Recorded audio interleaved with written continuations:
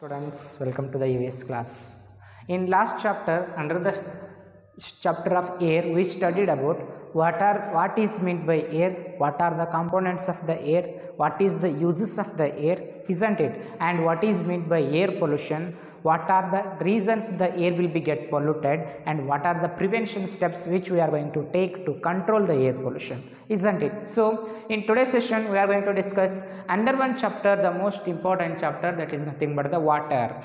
So in today's session under the chapter of water, we are going to discuss what is meant by water, what are the uses of the water, and what are the sources of the water, and what is meant by the water pollution, how we are going to prevent the water pollution, and what are the effects of the water pollution, that will be discussed in today's session. So water, it is called as a life liquid. Why we are going to call it as a life liquid? Because on the earth the life exists, or the living organism exists because only of the water. The water, it is a more essential part, that's being a more important role in a living being's life. Why? Because where there is a water, there is a life. The small component, that is which we are going to call it as a microorganisms, the living things are started with the microorganisms. That microorganisms arises with the water here. So where there is a water, there is a life. So that's why we are going to call it as water is a life liquid. On the earth's surface, about 71% of the earth will be covered with the water. So when we are going to see the earth from the other planet, it looks like bluish in color. Why? Because about 71% of the earth's surface covered with the water here. Therefore our earth will be indicated by the blue color, and also our earth will call it as a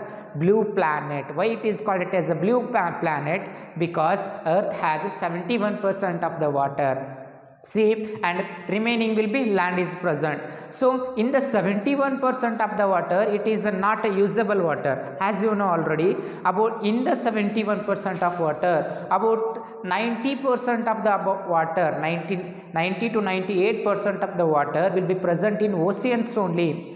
So that water which is present in the ocean, it is a very salty water, it is not a usable water. But you have to remember, the usable water, it is only about 3% is present in the earth's surface. That is, that 3% it includes the rivers, ponds, wells, and also bore wells. These are all the percentage of the water will be present. Only 3% that is usable water, that is the water which we are going to drink today every day, and the water which we are going to use to bath, that is nothing but only about 3% of water. But remaining, it is not usable because due to its saltiness, it is a more salty water. So one question arises in your mind, where we are going to get the water, what are the sources of the water? But you have to remember, the main source of the water, it is nothing but the rain. But we are going to get the water from the some of the sources. What are that sources? First source, it is nothing but the rivers. We are going to get the water to drink, to bath, to wash, that is the water, it is comes from the rivers. How the rivers get the water? Where the rivers get the water? Rivers are going to get the water from the rains, and also some of the rivers are going to get the water from the ice caps. The ice caps which are present in the mountains, that will be melted due to the sunlight. So in India, Jammu Kashmir region has Himalaya mountains. That Himalaya mountains has the ice caps. That ice caps will be melted, and that will converted into a water. That water will be flowed through the rivers. So some of the rivers are going to be get the water from the rain, and some of the rivers are going to be get the water from the ice cap. So river, it is a first source of water which we are going to get. The all need of the water will provided mainly with the help of the rivers here. So in 1 year we are going to get the water from the some of the rivers which flows through the rainfall, but at sometimes at the summer session there is no rainfall, but in that way also how we are going to get the water? But in that conditions, due to the summer session, the sun rises, the rays of the suns are very hot. Due to that, the ice caps will be melted and that water will be flows through the rivers. From that rivers we are going to get the water. So rivers get the water, one from the rainfall and another one from the ice caps or ice mountains. And another one water source I am going to discuss here, that is nothing but the springs. See here, when the rainfall occurs, our earth's surface has some of the spaces, and earth also absorbs the rainwater, and that all the rainwater absorbs the rainwater, and the water which goes through the spaces which is present in the earth, that will be get collected at the earth crust, that going to be get collected under the earth crust. See here, if it is a earth, so some of the spaces are present, due to the earthquake, some of the spaces are present in the earth. Imagine that this is the earth. So when rainfall occurs, some of the water will be collected under the earth crust, and that water will flows and get collected in between the rocks. That water will be get collected in between the rocks. So this water, the collected water from the rain or the collected water from the spaces which is present in the earth's surface, that water will be comes out through the holes, the spaces which are present. Why the water will comes from that holes? Because under the earth's surface there is a high pressure. Due to that high pressure, the collected rainwater, the collected absorbed water, that will be comes with a full of force, and this water, it is the source which the water will comes, that is called it as a springs. You have to remember what are springs here. The water which is collected at the earth crust will comes out through the space which is present in the earth with a high pressure. That water source, it is called it as a springs. So another one source which we are going to get the water, it is nothing but springs here. And third one, the third source, that is nothing but the wells. So the wells are the ancient sources. Our ancestors are going to use or utilize or make a number of wells in our India. So we are going to get the water for drinking and also for bathing or other uses. We are going to get the water from the wells. Today we are going to get the water from the bore wells. What is the difference between wells and the bore wells here? I will discuss next. But wells, so this is the another one source which we are going to get the water. What happened here?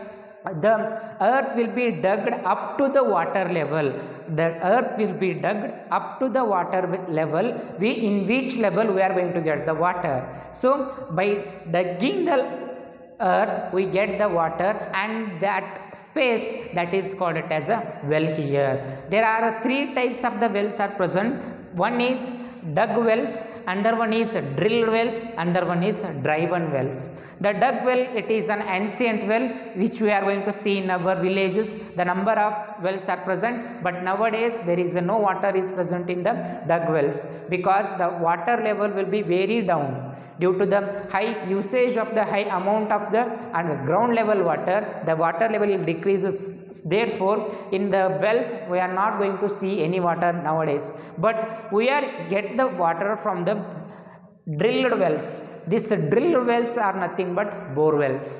We are going to drill a hole into the earth until we get the water. So that is another one type of the well, that is called it as a drilled well. So what is meant by the driven wells here? See here, it is also type of the drilled well, it is also type of the bore well, but in the case of the drilled well, the size of the pipe is very large.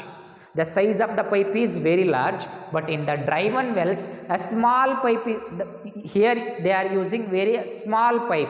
they are using very small pipe to drill in the earth surface to get the water. So there are three types of the wells are present: dug wells, drill wells and driven wells. From these three types of the wells we are going to get the water to drink, to bath or to utilize to wash any our utensils. So see, it is another one source of the water here. Next I am considering another one source of the water, that is nothing but the ponds. What are ponds? Ponds are the artificial man-made low-level portion of the land. These are artificial man-made. The ponds are made by the man for to store the water in a small quantity. So what are ponds? Ponds are artificial man-made low-level portion of the land to store water is called the ponds. If you have to see here, the ponds are always made at the low level portion of the earth. Low level portion of the earth means at the bottom of the hills. At the bottom of the hills the ponds will be made. Why? Because large amount of the water will be flows from the hills towards the ponds.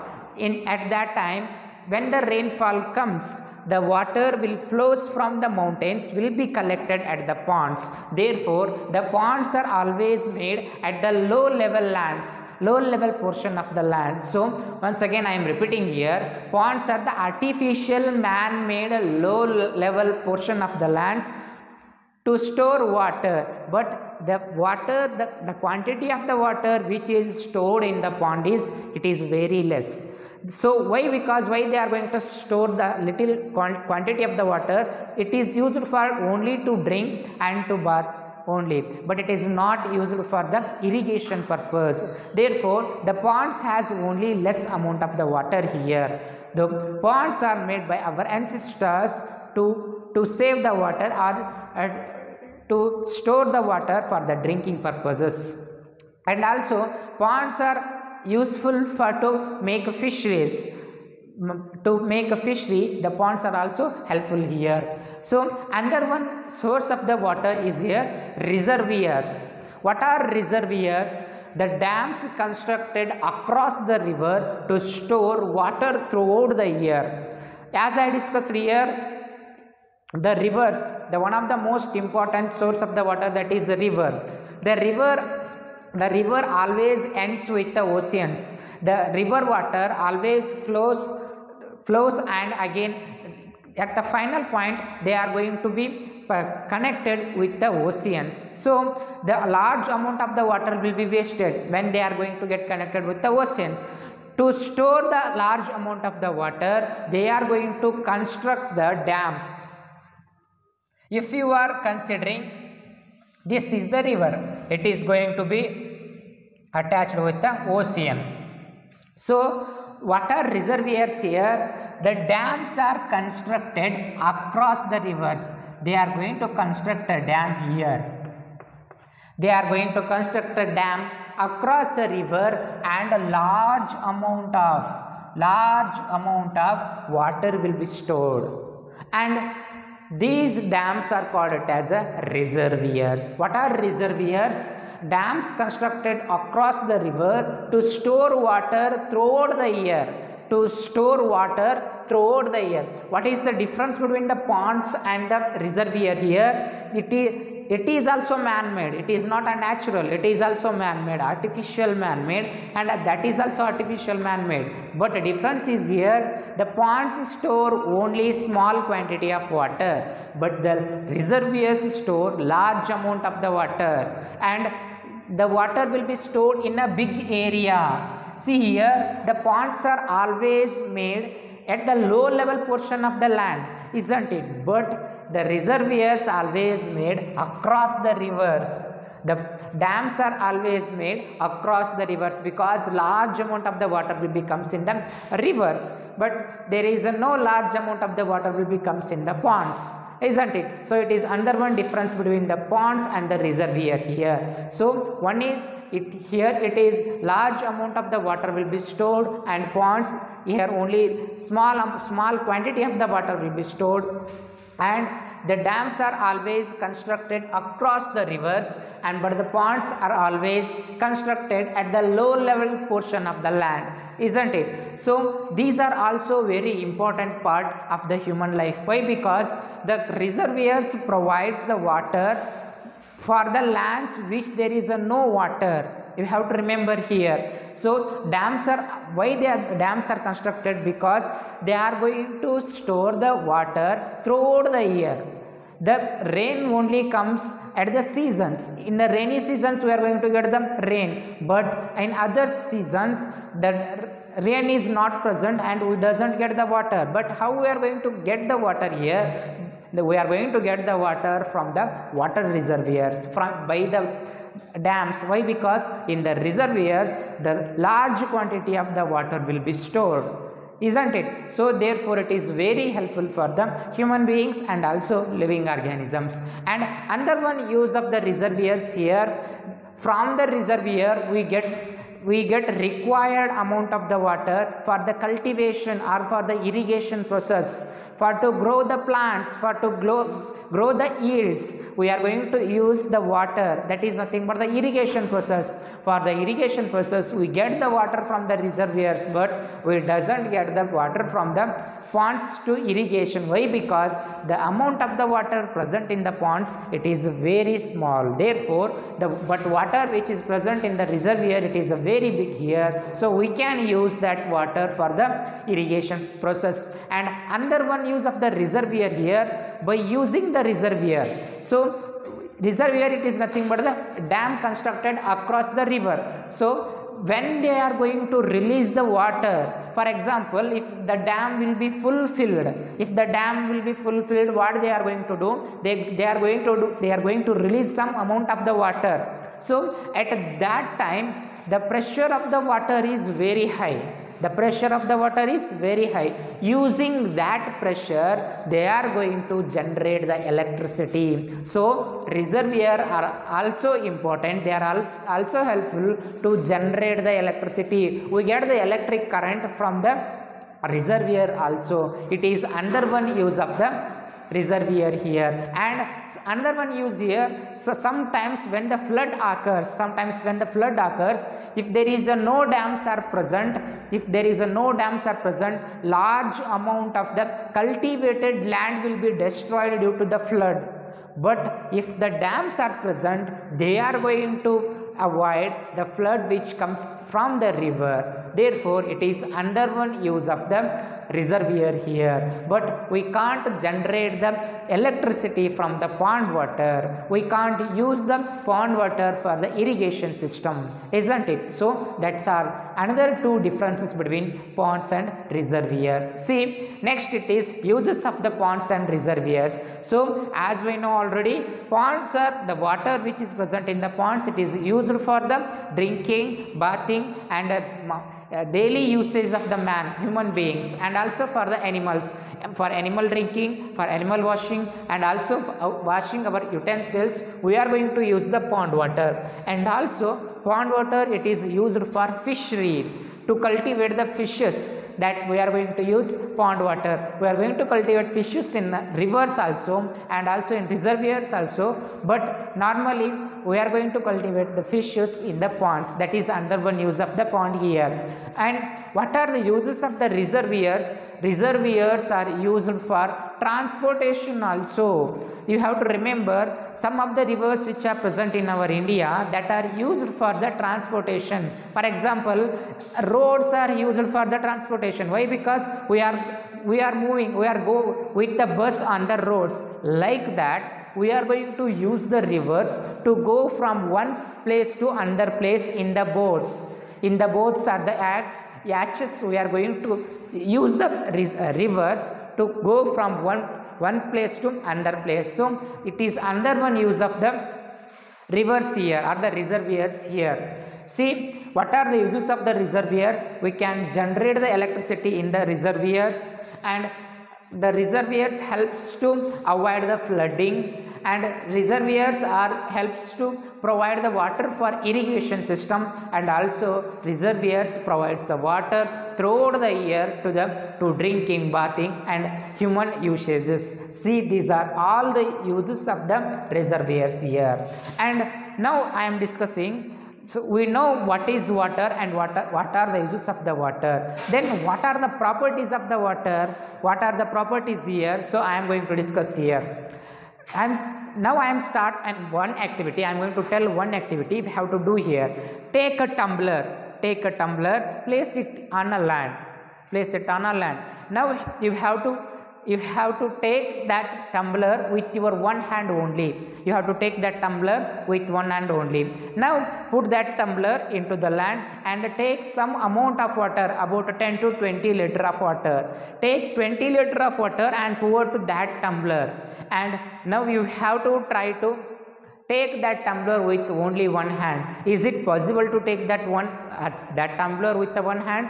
No. Why? Because it has somewhat weight, isn't it? But before the tumbler, when the water is not present, it is very easy because the tumbler doesn't has so much weight. But when you are going to pour 20 liters of water, it has a somewhat weight. So what says here, this activity says water has the weight. This is the first property here, water has the weight. From this activity we are going to confirm that water has a somewhat weight. And second property of the water flows from high region to the lower region. So now you have to pour water on a stair. You have to clearly observe the water always flows downwards towards the stair, but water doesn't flows upward towards the stair. Why? Because it is under one property here, the water flows from higher region to a lower region. Water always flows from higher region to the lower region, but it doesn't flows from lower region to the higher region. It is under one property of the water. Now you have to take the water which is present in the tumbler and put that water into a bottle. Your drinking water bottle, you have to pour that water into water drinking bottle. Next you have to take same water, pour that water into a glass. You have to clearly observe when you are going to make this activity. First you have to take the water from the tumbler and you have to pour that water into a water bottle. Next you have to observe, then take that water and pour that water bottle into a glass. See the structure of the water here. When you are going to put the water into the tumbler, the water will be structured as the structure is present of the tumbler. It occupies the structure of the tumbler. When you are going to pour that water into the bottle, then in that case also the water occupies the shape of the bottle. It has the structure, it occupies the structure of the bottle. When you are going to pour that water which is present in the bottle into the glass, then also in that case the water occupies shape of the glass. So what says here, what activity tells here, water doesn't has a definite shape. The water doesn't has a definite shape, but it occupies the shape of the container. When you are going to put the water in any container, it occupies the shape of that container. So water doesn't has any shape here, it doesn't has any shape, it occupies the shape of the container which you are going to put. It is under one property of the water here. And now take about 10 ml of water in a small tumbler, and now you have to start to give the heat to it, or you have to boil it. What happens after 5 to 10 minutes, water will be starts to boil, and wait until the water will be completely boiled. What happens here, the water which is present in the tumbler, due to after boiling it will be get evaporated. The water will be get evaporated. So it is under one property here, water evaporates when we boil. So water, it will be evaporated. Evaporated means it transfers from liquid state to gaseous states. It converts from liquid state to gaseous state due to the due to the presence of the heat. So water when boils, it converts to vapor. It is under one property of the water here. These are the main important properties of the water which we are going to discuss in your lesson. Next, another one thing I am going to discuss here, the water, it is the most important material which is helpful for the living. As I told, it is the most important material for the living organisms. That's why our ancestors are going to give the more importance for the water.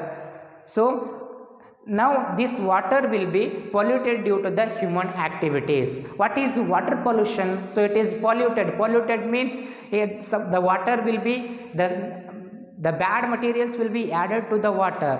The bad materials are nothing but the waste materials. Like for the example, the factories, the waste materials which are present in the factories are removed to the rivers. So due to the removal of the waste materials, waste chemicals, the water which is present in the river get polluted. So what is water pollution here? The unwanted harmful materials when mixed with the water, then we are going to say the water will be polluted, or the process of mixing up of unwanted materials into the water, it is known as water pollution. So what are the reasons for the water pollution here?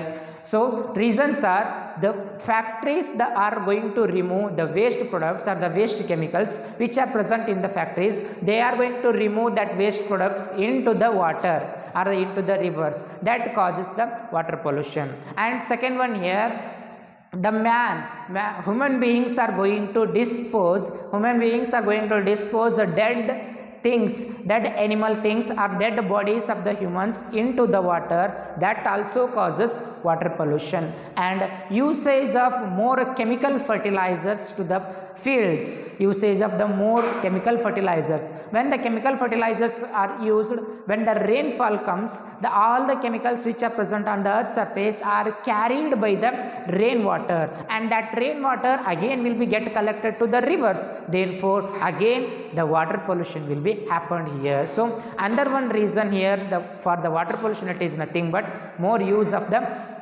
chemical fertilizer. And another one is the washing of animals in the ponds and the rivers. That also causes the water pollution here. And another one thing is the gutters or the drainages are connected to the rivers. The drainages are connected to the rivers. That also causes the water pollution here, because the drainages always has the waste water here. When that waste water will be mixed up with the pure water which is present in the river, that can be get polluted due to the gutter water or the sea drainage water. So what are the effects of the air pollution? If air pollution happens, what are the effects? So water pollution causes diarrhea, cholera, such type of the diseases will be occurs in the human beings.